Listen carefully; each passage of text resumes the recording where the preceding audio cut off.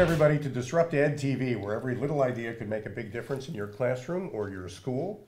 And in this episode, we're continuing a conversation we're having with two terrific guests, Philip Rogers, who is the Executive Director of the National Association of State Directors of Teacher Education and Certification, NASDTEC. And also Troy Hutchings, who is with the Educational Testing Service Company in Princeton, New Jersey. Troy, your expertise is you do research that informs the educators on the subject of ethics. And this is an opportunity for us to continue a conversation we had in a prior episode. The last episode focused primarily on the big story on Action News, which is generally, let's say, sexual malpractice or misconduct. But really, the subject of teacher ethics is much larger. And in that episode, you mentioned, Phil, that NASDTEC has developed a code of ethics as of 2015 that governs all teaching, various aspects of it. Well, it doesn't govern as much as it provides support, and we like to think of it as a conversation about professional practice for teachers that now exists, that hasn't existed for 150 years of public school history. And while many organizations had established what they call codes of ethics, if you read them, they really look more like codes of conduct. More about don't do this or this will happen, where a code of ethics helps you ask yourself a whole series of questions about the appropriateness of what is happening in your classroom and your own actions as an educator. So the Model Code of Ethics is on our website. It's free. It can be adopted or adapted. We call it the Model Code because maybe a school district wants to make some changes in it. They can modify we recommend that. We really see the value of this is not as much for state agencies. Our members are made up of the state agencies that process professional credentials for educators. And so they give certificates, but they also then have the responsibility of taking away certificates. So our members in NASDTEC also prosecute misconduct cases, which are oftentimes prosecuted at an administrative level, not a criminal level. And so that's where the clearinghouse comes in, and that's why it's important for, while already all 50 states check the NASDAQ clearinghouse before they give a certificate to an out-of-state applicant to make sure they didn't lose their certificate somewhere else. Now it's important because we let school districts have access to it. They can now check it for their hires, both certified and non-certified. And one of the reasons is that it is an administrative process. So if let's say a teacher is in Florida and they have misconduct and their case is now before the agency that handles teacher certificates in Florida. Since it will take, oftentimes can take 2 or 3 years to prosecute that case if they avail themselves to all the appeals that are in the due process of taking their certificate away. In the meantime, that teacher leaves and goes to another state where they get a certificate. Their name's not in the NASDAQ database because the case is not final. So now they have a certificate and they're teaching in another case. As soon as it's entered, that new state will know it and they will take their certificate. But what if they don't apply for a job that requires a certificate? They apply for another job. There'd be no way the school district would know. Now they can. So the Model Code of Ethics is the guiding force, the guiding conversation that helps teachers make the right decisions.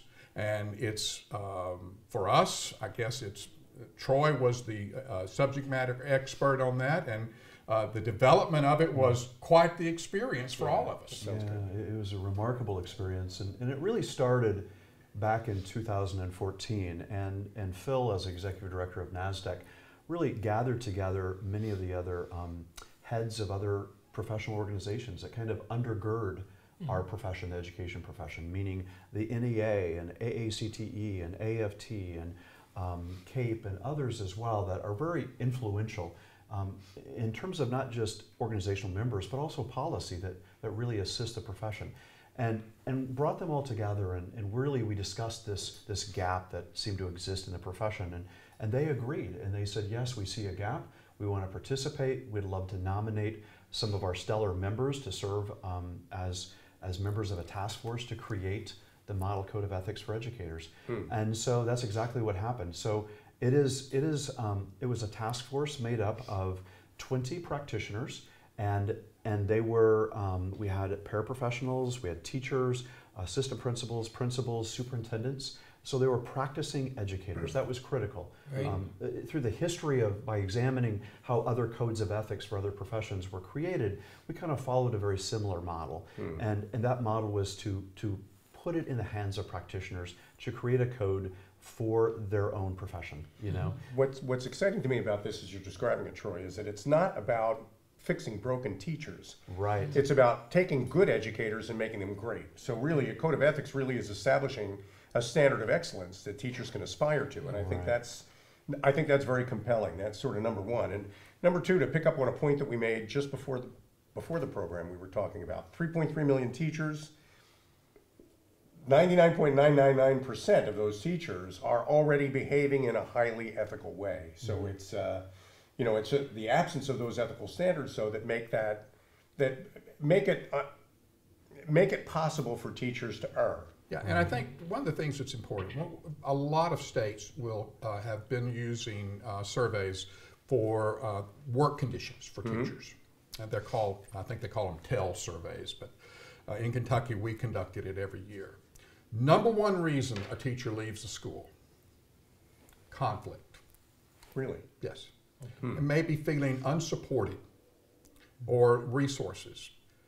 What the model code of ethics, not only for these egregious cases that we've been talking about that make the front lines, but the model code of ethics is there for that teacher who is struggling in the classroom and who is not happy in the classroom for one reason or another. Could be a conflict with a colleague.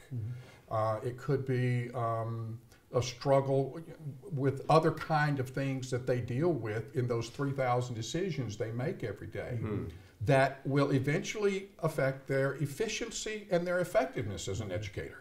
The model code also helps them make those decisions. How does it help with the effectiveness? Because they are no longer left alone to struggle with those decisions that they're having to make.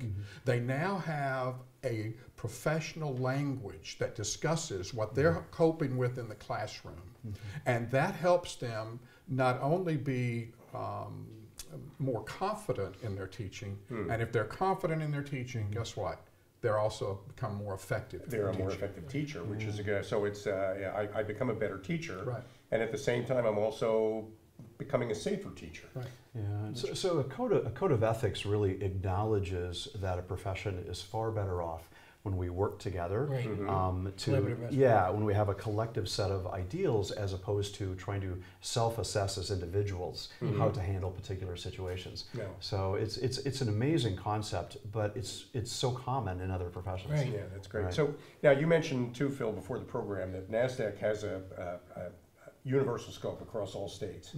The model code of ethics was developed to fit within the framework of every one of the 50 states of the United States. Right. So it covers all those Not only bases. every state, but we really see it for every school. It becomes a language not only for educators, but it's a language that parents can use. Okay. Well, If a school says we have adopted the model code of ethics for educators, and we have written it in such a way that we give permission. Don't call it the model code of ethics. Call it RFK Elementary Code of Ethics. Let it be yours. Own it. We provided some wonderful language. Maybe you want to tweak that a little bit. But once you do that, then the parents know what the code of ethics for that school. They understand it. The community knows. The reporters who cover the stories now know. And they can reference the code of ethics. The supervisors of the teachers know.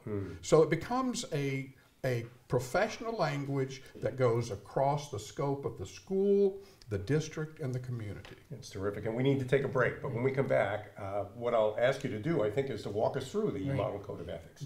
How big is it? How easy is it to read? So we'll be back with more Troy Hutchings and Phil Rogers after these messages on DisruptED TV. Be right back. Great.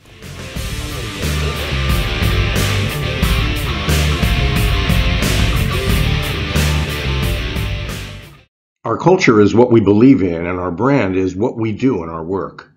When our brand and our culture are in alignment with each other, we become more than just good. We become excellent. Think of this alignment as a mix of flavors in our water cooler. When we gather around and drink it ourselves, we're savoring our culture. When we serve it to our friends and neighbors, we're expressing our brand. So, what's in your water cooler? For groups of all kinds and sizes, our Brand and Culture Alignment Toolkit will provide you with a unique water cooler recipe that expresses and makes you the very best at what you do.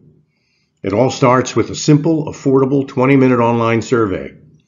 Completely confidential, you can take it whenever suits your schedule.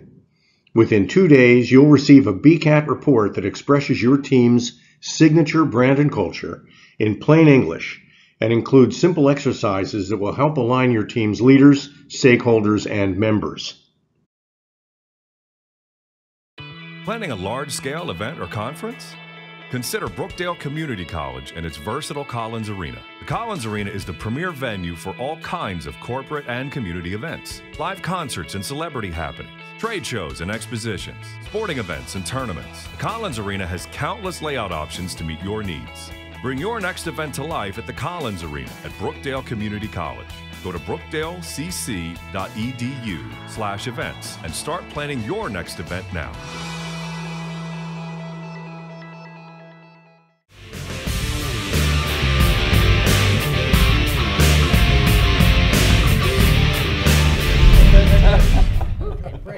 Welcome back to DisruptED TV. My name is Al Cini. I'm Joe Asamendi. And we're back with Troy Hutchings of ETS and Phil Rogers of NASDTEC. And during the break, we were talking about how probably a very small percentage of teachers have actually seen the Model Code of Ethics. So maybe we can start this segment by asking the two of you maybe to describe it. How approachable is it? Who could read it? That kind of thing. Troy, do you want to start? Well, sure. I'll just kind of break it down. So the Model Code of Ethics for Educators is actually very manageable in length. It's got 5 overriding principles, if you will, and then it's got different categories underneath those. But the real meat of the Model Code is in the standards, and there are 86 standards, and one has to. They can't approach it like a manual to put together a barbecue grill or something like that. You just can't do that. You have to understand that these are collective standards, and they've been vetted through all kinds of ethical dilemmas, all kinds of cases, and they're to provide guidance and to prompt a discussion, really. And that's the power of them, is to spark the discussion and give a framework for a direction that for decision making, and that's really the critical piece. So it's manageable in that sense. Now, if you think about other professions, some professions like the American Medical Association has a very extensive code of ethics that is well over 100 pages long. So there are differences with different professions, but we feel as though this is really appropriate, and it will also be improved and changed like all other codes of ethics over time, so that it's always applicable and relevant to the current practicing educator. That's great. Actually, I read it too, as I said before our interview here. I read through it, and I could understand it. I'm not an educator. Right. And I think it's important because we talked about education with the community, with parents, as well as teachers, and principals and supervisors. So I think it's written in a way that people can relate to it and not get caught up in "I'm not a professional." That's very important. So it's an approachable document that anybody can understand. It's designed that way, and it's designed as a living document. It'll be updated over time. It is. When the NASDTEC Executive Board, and I think it needs to be clear, the Model Code doesn't belong to NASDTEC. We sort of helped foster it and parent it, and we have the responsibility of sheltering it and helping it grow. But it really belongs to the profession. But it has to reside somewhere, so it resides with NASDTEC, and we take that responsibility very seriously. And when we developed, the Model Code was developed, I went back to my executive board and I said, what happens to these documents is that they are developed and there's a lot of energy around them, and then they go sit on the shelf and become outdated before anybody looks at them. So out of the NASDTEC Executive Board began to provide some leadership, and we developed what we call the National Council for the Advancement of Educator Ethics. And the people on that board make up that council are professional educators And they have the responsibility of not only keeping it a living document, but helping to disseminate it, and helping to get it out there and get resources to support it so that it becomes very usable. And so we have an entire council of people who have the responsibility to make sure it stays viable and it stays usable. It's relevant, it's not cast in concrete, it can be changed as the times change. Right. We like to think of our program as a way to get the word out on subjects like this, and so it's a real privilege and honor for us to be helping getting the word out. The people who watch our program have a notepad and a pen kind of at the end of the table, figuratively. We're hoping they'll have meetings, and as the core of those meetings, they could go online, get a copy of the Model Code of Ethics, and then have conversations, open conversations about different points in those ethics, I think. And they're free to pull the model code off the website, and if they want to put their name on it, all we ask is just make a citation so people knows where it came from. But it's free, and they can look at the teachers who were on it. One of the facilitators who led this group said that the model code was created by educators for educators. It's important to me for everyone out there watching your program to know that this was not put together by bureaucrats in a state agency. This was put together by educators, many of them national board certified educators, many of them teachers of the year in their state, just a blue ribbon group of educators who really care about the profession and want to make sure that it's the best it can be. Absolutely. And I think that's what, so it's all the best intentions in this. Troy, you mentioned, I think, during the break, you mentioned that you have efficacy studies, that you've gotten proof that the model code of conduct, code of ethics works. So a year ago, we decided to do a multi-method efficacy study, and efficacy is really just an academic word for saying, does it do what it's supposed to do? Does it really promote the conversation? Does it allow teachers and all educators to really have a difficult conversation about the issues that they face every day? And so what I was able to do was to go to an elementary school in Louisiana, and I did a 5-hour workshop as a part of this multi-method study in just the Model Code of Ethics for educators, and trained them in the Model Code and how to use it, and gave numbers of case studies, and we did all kinds of things that were fun, exciting, but allowed them to really play with the model code, kind of play in the sandbox, if you will, with this document. And then what I did was I came back 2 months later, and then as a part of the multi-method study, I did surveys pre and post, but then I also did 2 months later, I did extensive interviews and collected narrative data as well to find out what happened in the 2 months. And I asked the principal and the administrators at the school not to intervene at all, not to have any faculty meetings on ethics, but rather just let it percolate organically. And it was pretty interesting because 100% of the people in the interview said it greatly impacted their practice in one way or another.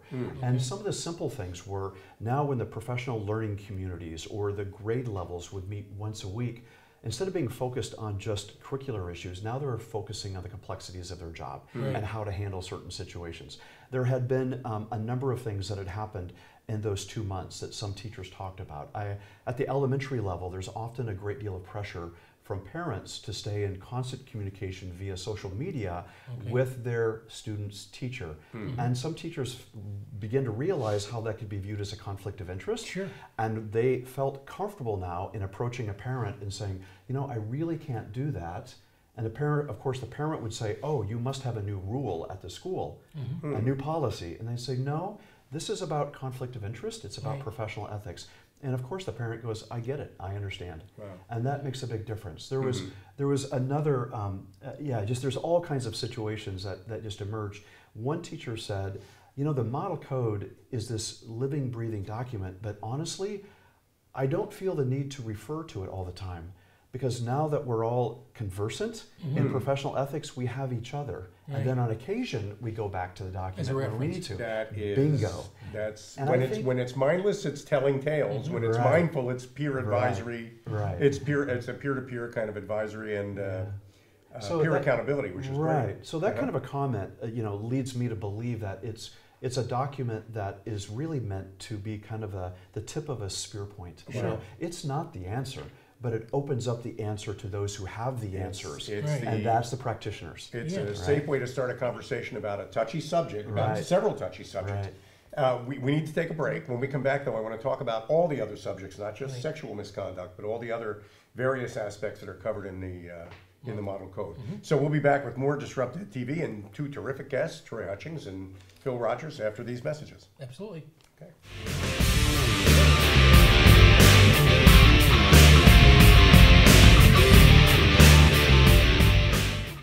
The U.S. Army is committed to developing a strong future for its soldiers, providing them with a substantial variety of educational programs and benefits. Now the Army is making that same commitment to students across the nation with March to Success, a self-paced online course designed to help students graduate from high school and to prepare them for transition into college. Offering 7 free practice tests for ACT and SAT, March to Success has proven to increase performance on standardized tests. In addition to enhancing skills in high school math and English, March to Success includes STEM subjects: science, technology, engineering, and math. For students seeking a more challenging curriculum, the College Readiness online course offers advanced studies in English and math. March to Success is an invaluable resource for students, educators, and parents, with materials developed by Peterson's, a leading provider of solutions for the education community for over 40 years. Focusing on materials for grades 8 through 12, March to Success provides around-the-clock access to online learning, test prep, study skills, and individual coursework remediation. Using cutting-edge assessment software to present world-class educational content in an easy-to-use format designed to accelerate the student learning curve for state assessment testing, as well as SAT and ACT practice and preparation. This course can enhance and refresh students' knowledge while improving high school competency and college readiness. With March to Success's unsurpassed interactive online test prep system, every individual's learning path is unique. The system provides an array of subject-specific assessments and remedial courses tailored to students' educational needs, focusing on achievable goals and strategic learning. Students have the option to select part or all sections of courses offered within the site, participating in individualized instruction with self-paced lessons and timed practice tests. Students have access to comprehensive course materials and hundreds of practice questions covering a wide variety of subjects, including study skills, language arts, and STEM preparation. From pre-assessment to a customized learning path, students can reinforce and demonstrate what they have learned. Each module provides results for every practice question, along with the correct answers and instructive feedback for incorrect answers. The High School Science Hub features 21 different lessons and hundreds of practice test questions across 4 subjects, while the College Readiness online course offers advanced level study in English, math, and writing. Social sciences, technology, and pre-engineering hubs cover essential skills and content included in STEM standards. The Nursing Hub covers important subjects required to pass entrance exams for nursing and allied health programs. In addition to almost 2,000 practice questions covering multiple categories, the Math Hub includes extra learning modules with interactive exercises, providing remediation through the use of animation, drag and drop exercises, and clickable steps to create an engaging learning experience.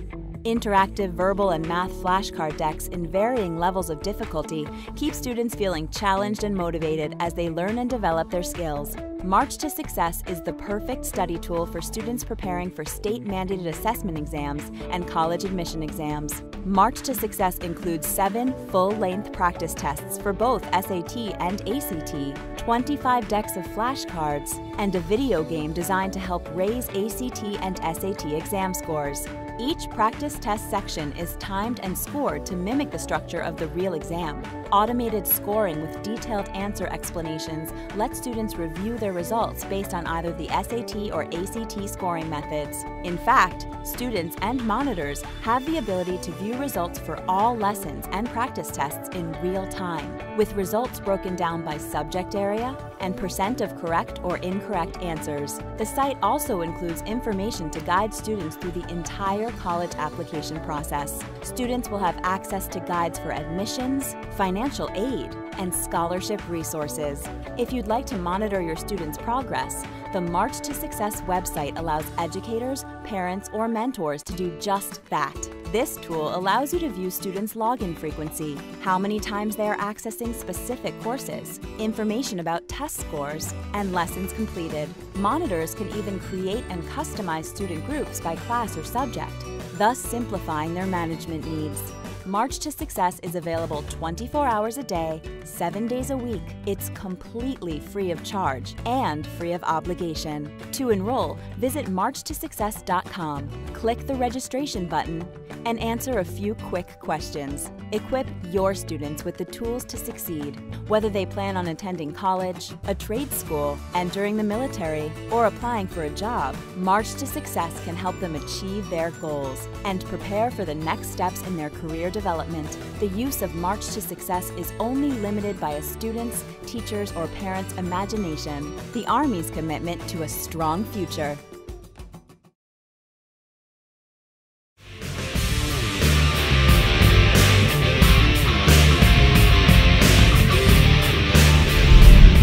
Welcome back to DisruptED TV. My name is Al Cini. I'm Joe Osmendi.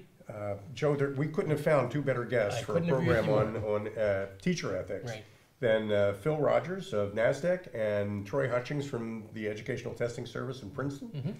And during the break, we were talking about how we might open this segment. And I know, Phil, you feel strongly about the difference between a code of conduct and a code of ethics. So maybe you can outline. And that's the real issue. And I had to find clarity on it. And Troy helped get me to a place where I could understand it. But then I had to think about what it meant in a practical sense. But so many schools have, and so many districts and states have what they call a code of ethics. But when you read it, you realize it is all about you shall not do this, you shall not do that, and if you do, this is what happens. And that's a code of conduct. And it really doesn't help a teacher make decisions in the classrooms. It strikes fear in their heart maybe, but all of that is about an action that has already happened. It's not about helping you with decisions in the classroom that you have to make every day with your interaction with your colleagues, with students, with parents, with the community. The difference, as I understand it in my mind, is a code of conduct is like a stop sign. There's no question what you're supposed to do. You pull up, you stop. If you don't, if you roll through it, which I'm sure none of us here have ever done, Never. then you have broken the law and they can take action against you. And you have no recourse. It's just the consequence of breaking the law. The code of ethics, on the other hand, is like the yellow sign that you see before a series of curves on the road where it just shows you the curvy road that's up ahead. And those of us who are experienced drivers immediately and maybe even unconsciously make those questions. Are my tires in good shape? Is the road dry? Am I driving too fast? Is there more traffic on the road? Am I on my side? All of that happens almost instantly, but they are decisions that we make at that moment when we see that sign. A code of ethics is like that.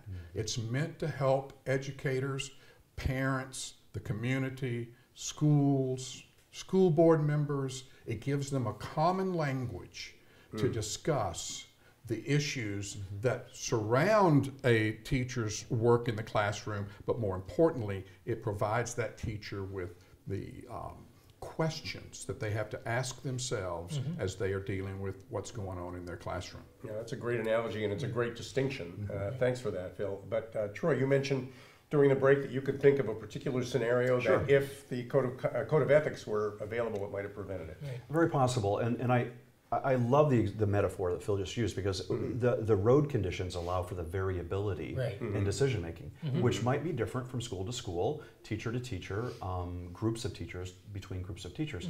So I'm thinking about an example that happened with a teacher in a particular state where their district was very interested in what they call at-risk students, and they wanted their teachers to mentor at-risk students. So they asked 5 teachers in the district to choose a student that they felt might be in jeopardy of not graduating, and then mentor them. That sounds wonderful, but what does that mean? And what kind of boundaries are in place? And what kind of questions should they be asking as they take on that responsibility? Such questions like, what kind of communication should I use? Should that communication only take place during school? Should it take place after school? Would texting be okay to mentor a student?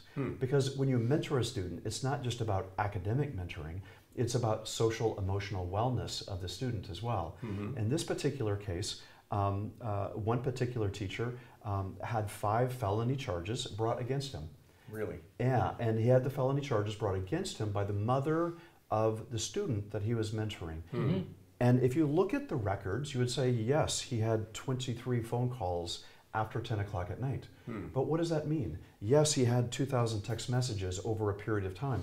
But really, what does that mean? And of course, he said, and the other teacher mentor said, yes, we were expected to do that, so we all did that. However, the problem was that they didn't tell the students that they were going to be mentored. The parents didn't know that the students were being targeted as at risk and would be mentees to a teacher. And there was an assumption that the teachers would know what it meant to mentor when they've never been prepared and had any kind of training in that very complex relationship outside of the school setting. And so what happened, and I think about this, and by the way, the teacher was acquitted in all 5 charges. But was removed from the classroom from a year. His name is everywhere on all websites because he had charges brought against him. So that really escalated the sensationalism of the particular case. And I keep thinking, because this happened, the mentoring happened before the Code of Ethics came out. And I keep thinking about this. If there was a Code of Ethics at that time, and all the parties, when the district wanted to have the mentoring program, if they sat down with the teachers and said, you know what, this is kind of risky. It's good, it's important, it's something that we believe we should do to fulfill our mission as an institution, but let's see if there are any things that we should really examine. Well, a big part of the Model Code of Ethics talks about communication and social media and technology. It doesn't say do or don't. It just says, it says be mindful of, be aware of. Be aware. Think about the consequences of this. And think about these principles of transparency when you do communicate, and so on and so forth. And I really think it really would have made a difference. And we could go on and talk about all kinds of examples. Remember, codes of conduct are only about punishment. That's the 5 felonies, right? Exactly. But codes of ethics are about prevention and about examining the complexities that we feel and we have in our profession and applying an external standard. And that's the collective standards that the profession has agreed upon, apply that to our decision making, and then launch into our decisions. I really feel like that example is pretty clear, but that's just one of many. One of many examples. One of many. That's why. Yeah. So what I'm getting from this is, let's say, as a teacher, putting myself in the role of somebody who might be watching the program, is that if I'm going to have some kind of a social media interaction with a student, maybe what I'd want to do beforehand is let the parents know that I'm about to engage in this way with their child. Maybe include the parents as a CC on messages that I send the child so that they're aware of it.